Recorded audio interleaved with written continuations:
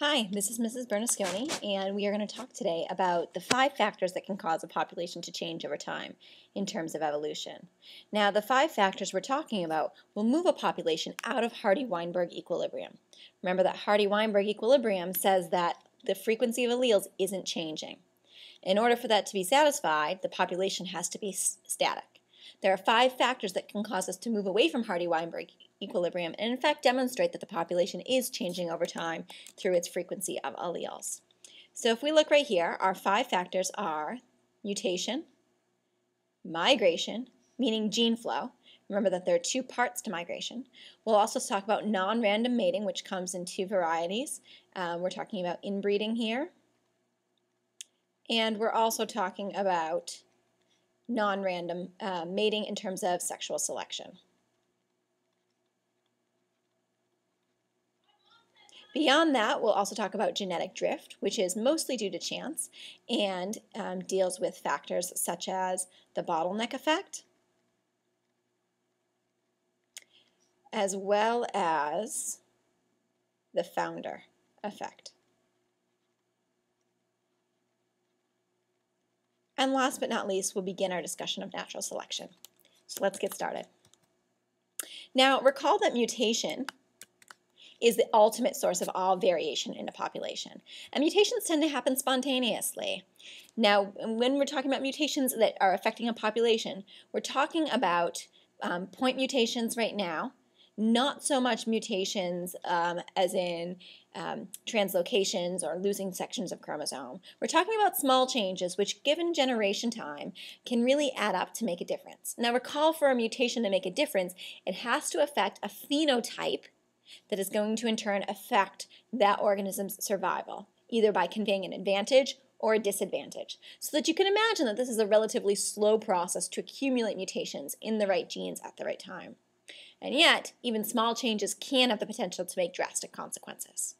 So if we're talking about mutation, the 3 types of mutation that we're speaking about here are additions of nucleotides. We're also talking about deletions of nucleotides and substitutions.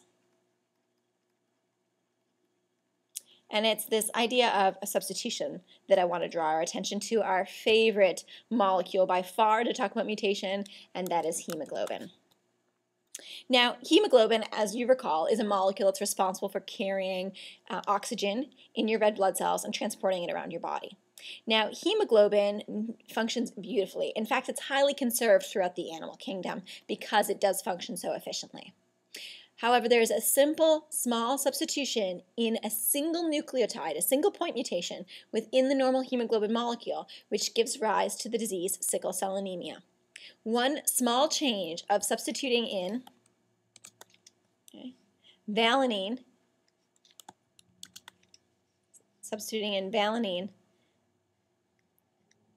instead of the original glutamic acid causes the molecule structure, that protein hemoglobin, to now have a hydrophobic pocket. And that hydrophobic pocket is going to stick to other hemoglobin molecules. So instead of our red blood cells being this nice round plump shape, when the hemoglobin starts to stick to itself, it's going to make those red blood cells sickle and form rods. And that in turn doesn't carry as much oxygen, gets stuck in the finer capillaries of the blood vessels, and therefore you have tissues that are not getting the oxygen they need in order to complete cellular respiration. Now, you may say, if sickle cell anemia is so bad, and it's been around for such a long time, why does it still exist? And the answer for why anything still exists is that it must provide some sort of advantage. So if we're thinking about sickle cell anemia, there are a few places where we see it more prevalent in populations than others. We see it often in, in Africa. We see it in South America. And both of these places have something in common.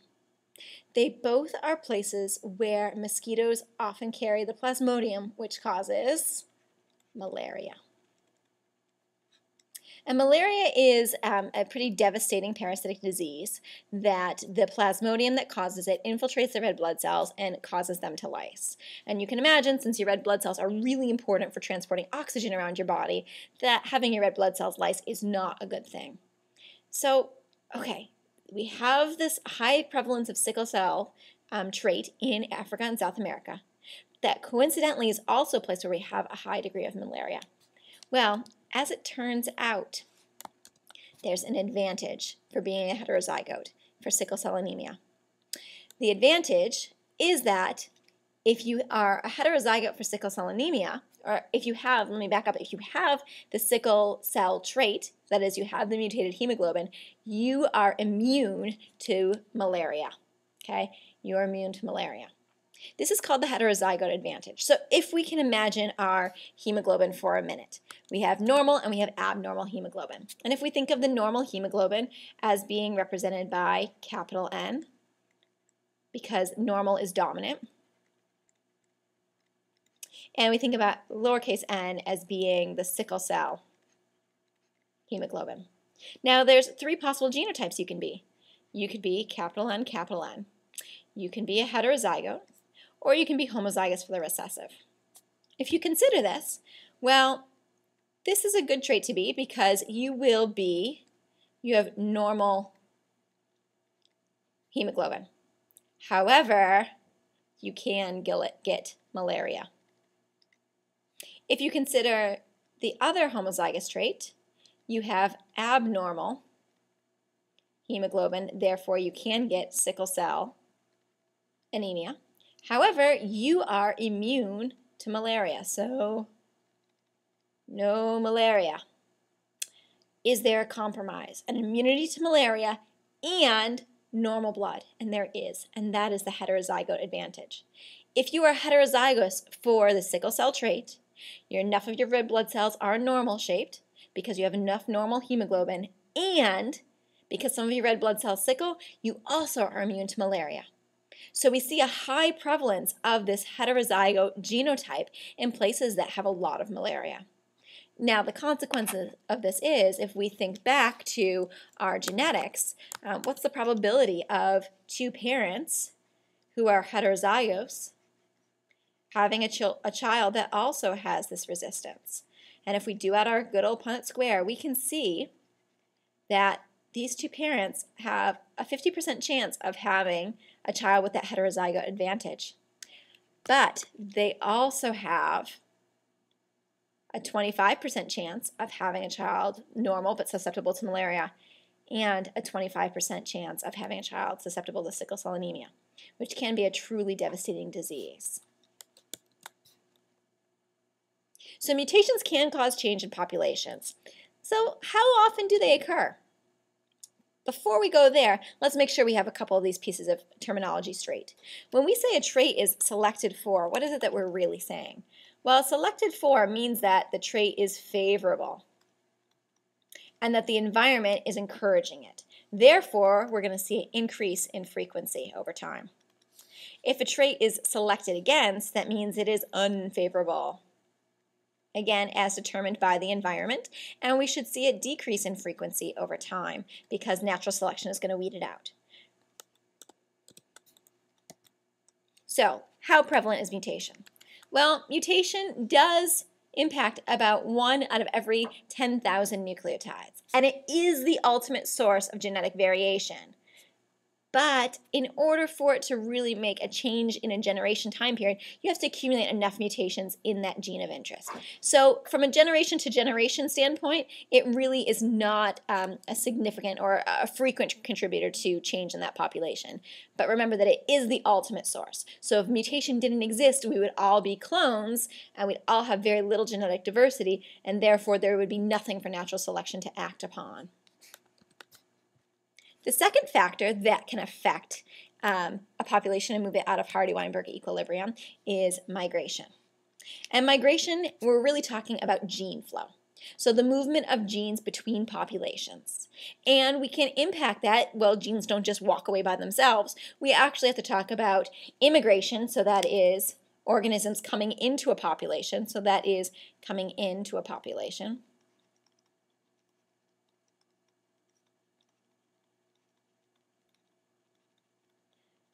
So that is my grandparents immigrated to the United States, and they emigrated from Italy. So emigration is leaving a population.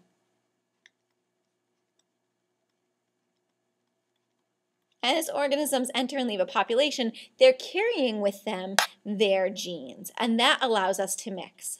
Now, migration does tend to homogenize populations. That is, each population is specialized for its particular environment. And since the population is mating within itself, then those favorable traits increase in frequency. Now all of a sudden, if I have population A and population B, and I have gene flow between them, now I no longer have just the genes that have become favorable for A staying in A. And we tend to homogenize. It tends to eliminate differences between populations when we have high levels of immigration.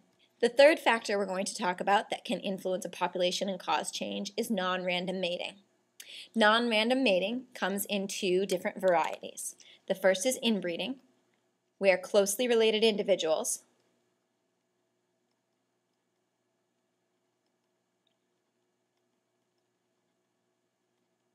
produce offspring.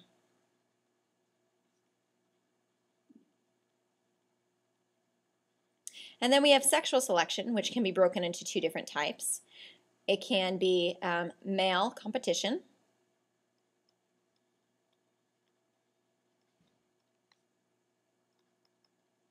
for females or territory, or female choice. And while male competition was easily accepted by Darwin's contemporaries because it was very easy for them to conceptualize, female choice was a lot harder to convince them of because far be it from mere females to have the ability to affect change in a population. But in fact, we see this time and time again. Now let's take a closer look at each of these. A great example of inbreeding and the consequences of it can be seen in the blue Fugits of Kentucky. So Martin Fugit, who was an orphan, came with his bride and set up their home on the banks of Troublesome Creek. Well, there weren't a lot of roads coming into and out of Troublesome Creek, so a lot of inbreeding occurred over the generations because the Fugits intermarried. Now, there's normally a recessive disease called methaglobinemia, and Martin carried it. But over time, more than just Martin was feeling a little bit blue. And you can see here, these are the blue Fugits of Kentucky. Methaglobinemia is a recessive trait, normally very rare in the population.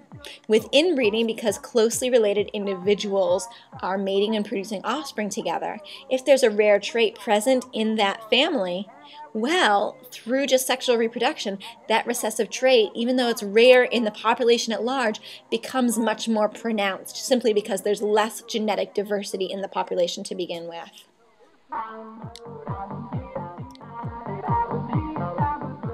So again, the disorder is methaglobinemia, and it causes an enzyme deficiency, which causes a bluish color to the skin. And it is a recessive trait that became a lot more pervasive in this one group. So that's an example of inbreeding. And now lots of organisms inbreed in nature. Plants can cross-pollinate and sometimes self-pollinate, although in order to maintain genetic diversity, that there are lots of mechanisms to prevent that. But closely related individuals, this is not a rare occurrence in nature. The other type of sexual selection, or non-random mating, is in sexual selection. And sexual selection is when we have differential reproductive success, either based on male competition or female choice. So this is when an individual is going to choose a mate from a set of potential mates, and not everyone gets to reproduce. So in female choice, which we would call intersexual selection, okay, inter because it's between the two sexes, between male and female, the females are going to choose mates, and they're going to choose it on characteristics which are an indicator of their fitness. And in order for this to spread, we want to make sure that this trait is an honest indicator of fitness. So for example, females choosing based on coloration or plumage, choosing based on the complexity of a bird call or song, or some kind of courtship display that an organism may do. These are all indicators. Also choosing based on size or kind of their overall demonstration of their fitness. In order for these traits to spread through the population, that trait that the female is using to choose from has to be an honest indicator. So for example, classic example, peacock's tail, right? Male peacocks, the bigger the brighter the tail. Females prefer that.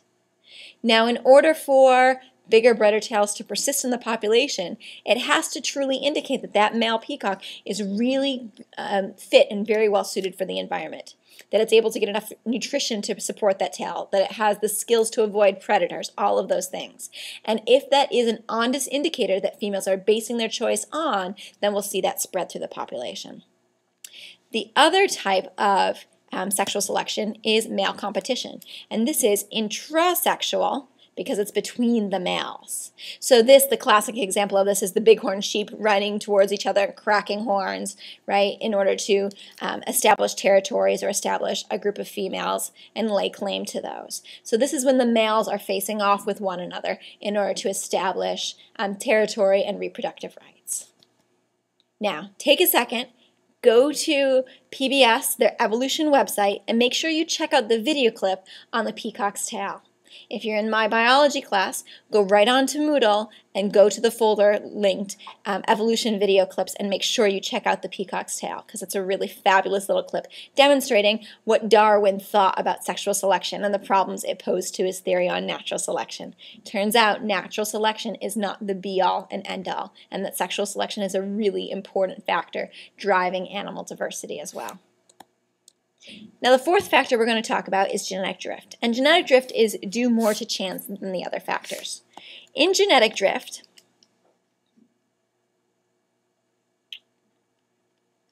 by chance,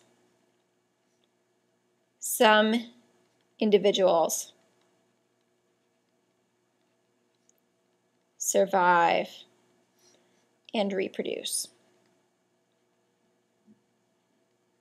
So this reproduction and this success isn't due to any particular phenotype that the organism displays. It's simply due to chance. So if you imagine a field of flowers, and over time, we have our different frequencies here. Recall that we're going back to our frequencies because they're going to indicate whether we're still in or we're moving out of Hardy-Weinberg equilibrium. And out of these flowers, several of them were stomped on and destroyed by pure chance, not because of the color they were, not because of any particular factor, just because of pure chance. And so in fact, what we have persisting here, so if we stomp out some of our flowers, then just the ones that survive now have the capability of reproducing. And they're reproducing, again, based on chance, not because they possess anything that makes them more fit or better suited for their environment. So now we have 5 plants that remain. Well, what if 2 more of those plants or more of those plants get stomped on and picked or get wiped out in a flood? Again, the ones that survive are surviving by pure chance. And if you see what we've done, the alleles that are going to get passed on from generation to generation are random. It's pure chance. It's simply because they survived. And again, not due to any kind of phenotype they display. And what we've effectively done is we've weeded out the recessive allele from this population. Not because the recessive was less fit, simply because the plants that survived being picked, survived the storm, survived the flood, did not carry that recessive trait. Now, genetic drift has 2 kind of classic ways that it can happen, either via the founder effect or the bottleneck effect. The founder effect occurs when a small population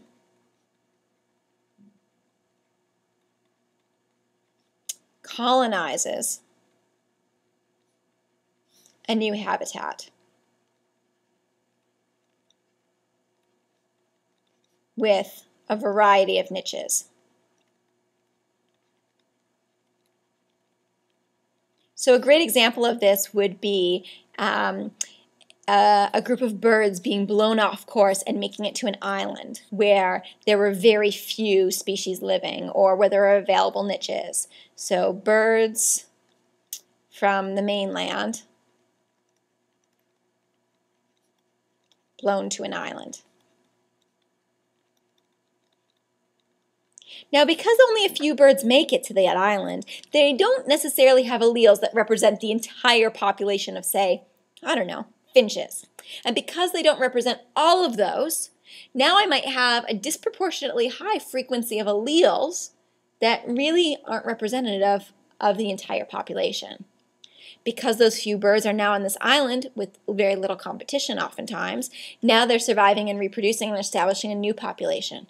That new population is established based on the alleles that those birds carried. Not that they were the best alleles, not that they were the most favorable, but simply that those are the birds that were blown to this island by chance and then now have established a new population. Once that population is underway, the other factors like sexual selection and natural selection again are going to come into play, but that initial founding population is due simply to the chance that they were blown there. Bottleneck effect is similar. In the bottleneck effect, a population is greatly reduced in size.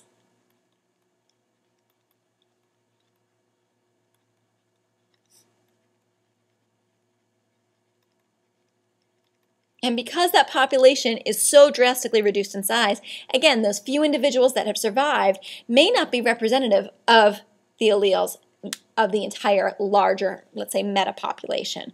Just those ones that happen to escape the drought or escape the natural disaster that had nothing to do with their fitness, nothing to do with their traits that they did carry. Because those few survived, they are now going to establish that new population. So this is a really great visual of that. So we have these random changes that are due to this population size. So imagine the bottleneck here. If we're looking at this, only a few of these beads are actually making it through the bottleneck because it's so narrow. Now, you can see in here that we have other traits. We have this yellow allele. It looks like we have pretty equal numbers of the blue and the white alleles.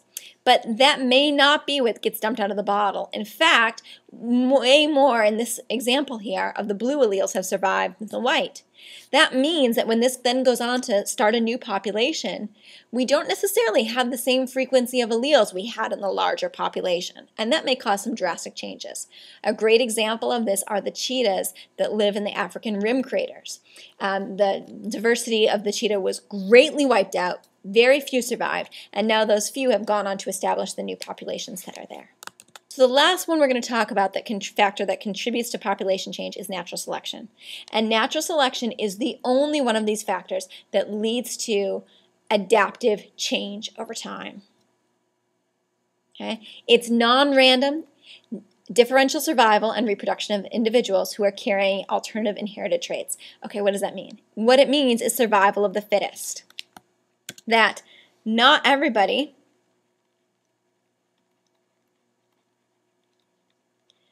Not everyone is created equal. Some have a better combination of traits which allow them to survive in that environment. Those that have the best combinations of traits are going to survive because they have enough resources, they have enough food, and they're going to mate. And because those traits are heritable, they can then be passed on to their offspring who also have those traits. So in order for natural selection to happen, recall that we need a few things. We need overproduction of offspring, which leads to competition. We need variation present in the population. We need the traits to be heritable, and there needs to be this non-random, this differential survival, so that not all traits are created equal. Some actually convey an advantage. Okay? It results in a change in the frequency of alleles over time, and therefore the change in genotypes over time, and allows organisms to become more suited for their environment. It's based on those differences in fitness. And the differences in fitness come from the variation that's present in those alleles. And last but not least, it's the only mechanism that's going to consistently give rise to adaptive evolution. Remember, natural selection isn't crafting perfect organisms. It's not a creative process. It's an editing process. It takes the variation that's in there, that's been shuffled up through meiosis and random fertilization, crossing over, all of those things, and sexual reproduction, and it weeds out the combination of phenotypes that aren't suited, that aren't adapted for the environment. And so only the phenotypes that are really well suited are going to remain and then pass on their traits to their offspring. So there's 3 different kinds of natural selection really at work here, right? Natural selection can act as a stabilizing factor, it can act in one direction, or it can disrupt a population. And these can all give rise, again, to speciation if we're thinking ahead. So if we consider this population of mice here, and there's a variation in fur color, and we see that the majority of the population is right here in the middle. In stabilizing selection, the extremes are selected against, and the average trait is favorable. Therefore, the average trait will increase in frequency in that population. In directional selection, you guessed it, we're moving in a direction.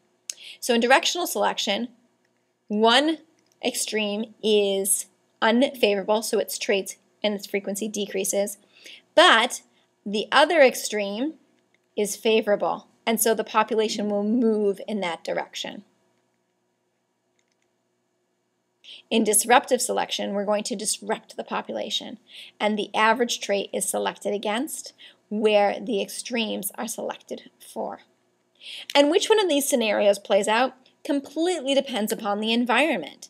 It depends what the environment has to offer and how the organism is making use of the resources that are available there. Great example of directional selection can be found in peppered moths. So if you look on this tree here, can you find the peppered moths? Well, one of them is going to stick out like a sore thumb, this dark moth right here. The light moth is really well camouflaged. It blends in beautifully. And so if you're a predator like a bird who's relying on its visual system in order to hunt, who are you going to eat? You're not going to spend time looking around for the delicacy of a light-colored moth. You're going to eat the insect that is readily available. And in fact, that would be the dark-colored moth in this scenario. So over time, you can imagine if the light-favored moth is favored, we're going to move the population so that more and more light-colored moths are present. Why? Simply because the light-colored ones are surviving to reproduce and pass on that trait. But what if the environment changes?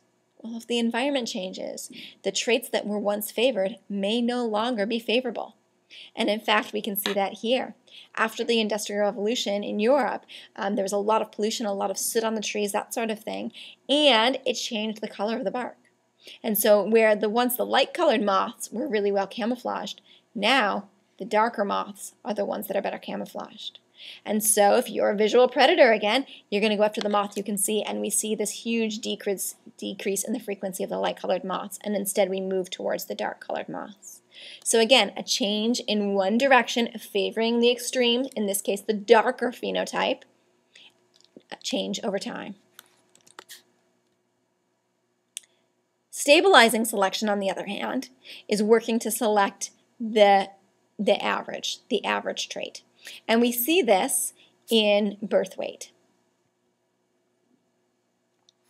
In birth weight in humans, there is a consequence for having a really low birth weight, and that's increased mortality.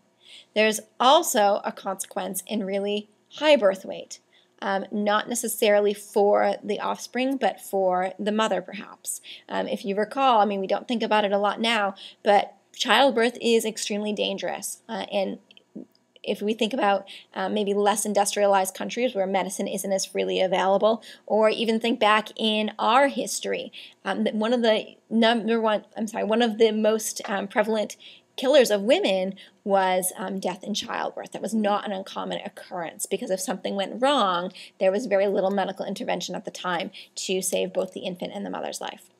And so we see this stabilizing, where we have these two factors that are playing out. High infant mortality from a low birth weight, high potential maternal mortality from a really high birth weight. And so if those two are less favored, then what we will favor is that average trait, which gives the baby the best chance at survival. The mother has the opportunity to have that child and not perhaps pass away in childbirth, which means a more successful pregnancy, which means a more successful delivery, which in turn can contribute to that higher lower mortality for that child. In stabilizing selection, recall that those extremes are selected against. They are less favorable, less fit than the average trait. Last but not least, in disruptive selection is going to favor the organisms with the extreme traits and selects against those in that more average, the normal part of the distribution.